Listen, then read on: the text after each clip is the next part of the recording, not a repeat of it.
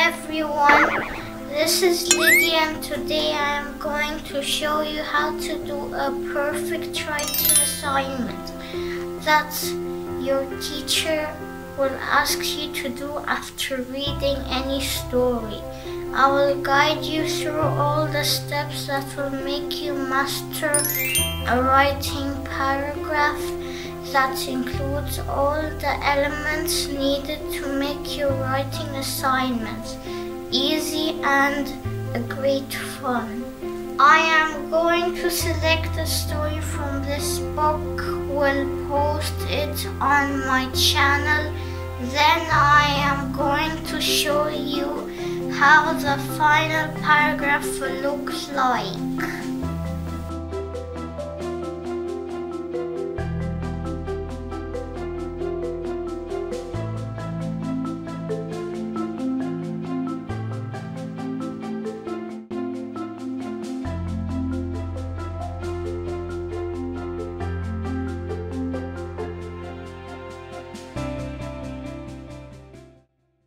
How long have I been in here?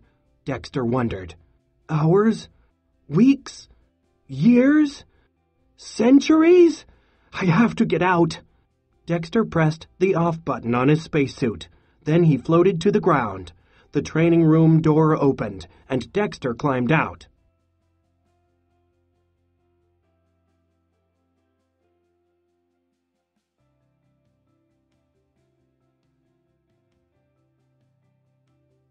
Good job, Dex, his teacher, Ms. Luna, said. 4 minutes. Longer than last time. Still not enough to pass the test, Dex sighed. In there, blood goes to my head. My head feels stuffy and hurts. I get sick whenever I am weightless. I think I should learn to fix robots instead. Dex needs to stay longer in the weightless training room. Ms. Luna smiled. She could not argue with or dispute what Dex said. The weightless room had no gravity. Gravity is the force that pulls objects toward Earth. Without gravity, people float around. Blood can go to a person's head, making it hurt.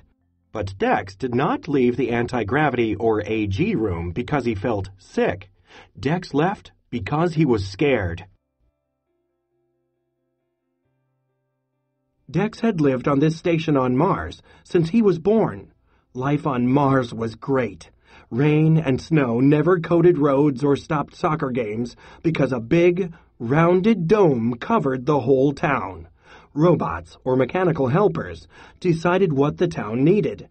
They calculated the correct amounts of water and heat. The town had grown quickly since people began living there in 2147. It had everything people needed. Now, almost 100 years later, Mars was Earth's largest, most successful settlement. This robot picks tomatoes. The first townspeople grew only a few crops, like potatoes, peas, wheat, and lettuce, in greenhouses. These small glass-covered houses were very important. The plants gave people food, and they helped keep the right amount of gases in the air. Their bright, pretty colors and tasty flavors also reminded people of Earth. As time passed, people worked to grow more crops. Progress brought juicy red tomatoes and robots to pick them. People used every plant. No one wanted to waste any. They had very little room to plant extras. Now, after years of study, the town had new, bigger greenhouses. These were outside the dome. Big, bright lamps helped plants grow quickly in this area. People grew hundreds of different fruits, vegetables, and grains. Everything grew with great success.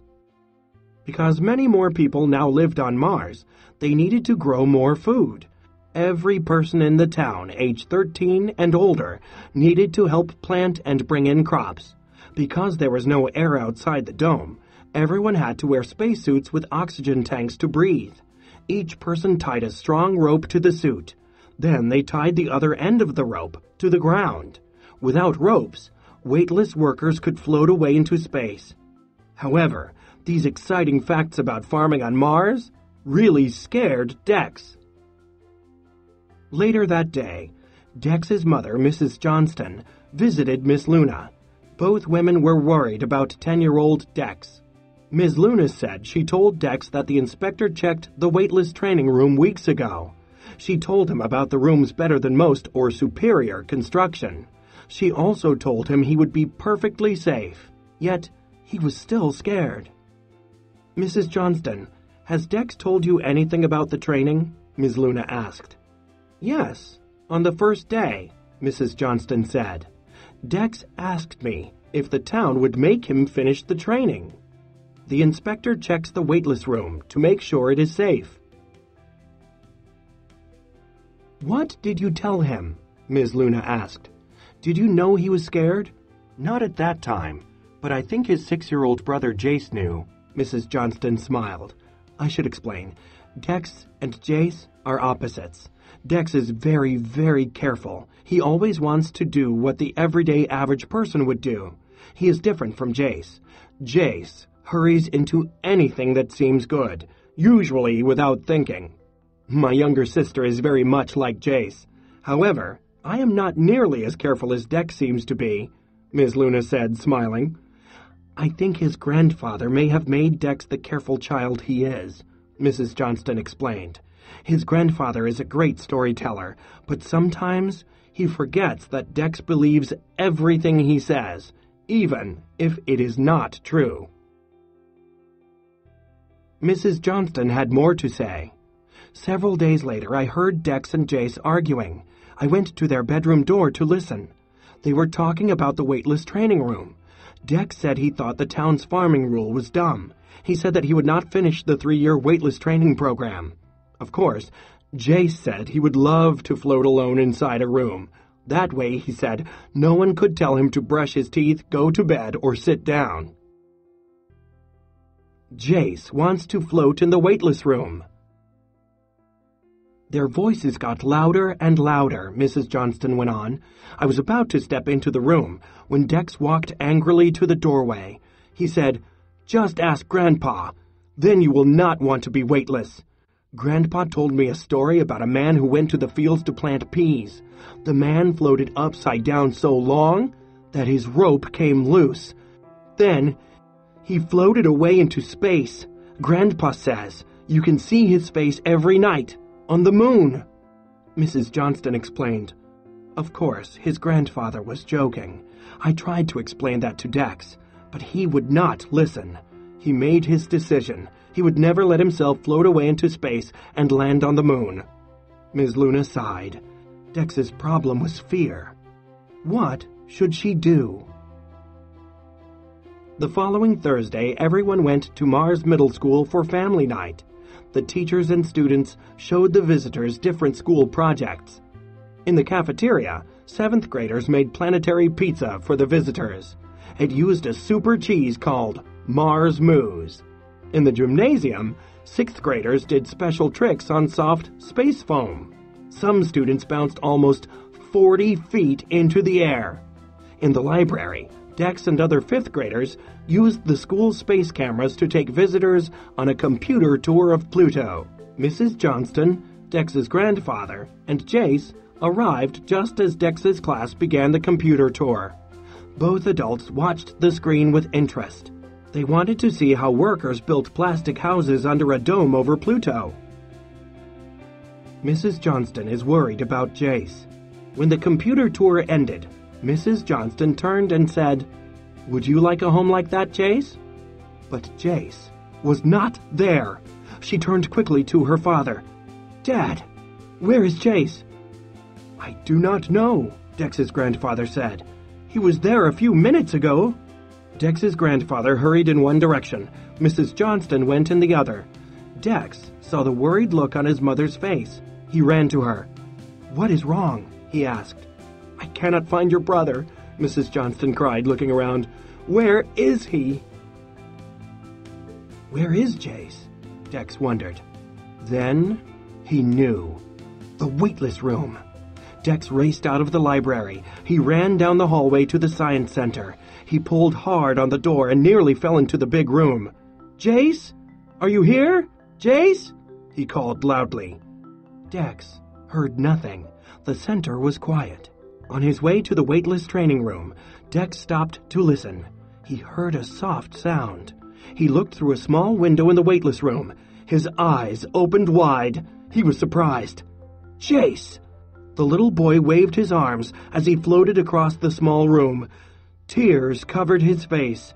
His cries for help were so soft that Dex hardly heard them through the window. Dex banged on the window. "Do not worry, Jace! I am coming!" he yelled. Dex shook with fear as he climbed into the spacesuit he found. There was no one else to help Jace.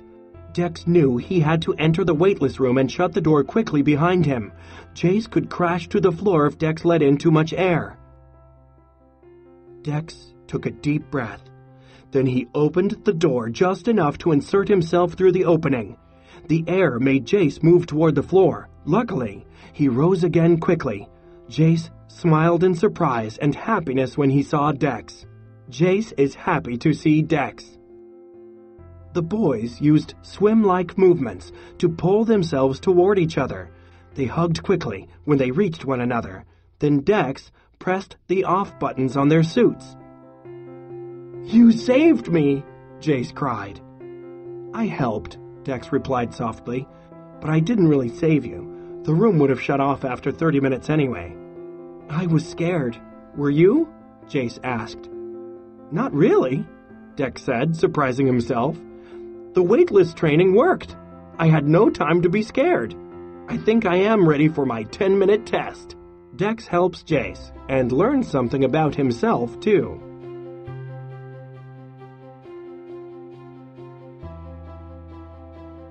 Target skill. Author's purpose. What was the author's purpose in writing this book? What other details support the purpose? Copy and complete the chart below. Write about it. Text to world. Imagine that your teacher asked you to write a report on life in another country. Think of some important topics to include. Put the information into correct outline form. Target vocabulary. Average. Calculated. Centuries. Dispute. Insert. Inspector. Mechanical. Progress. Superior. Waste. Target skill. Author's purpose.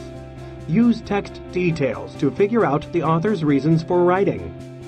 Target strategy. Question. Ask questions before you read, as you read, and after you read. Genre. Science fiction is a fantasy story whose plot often depends on scientific ideas.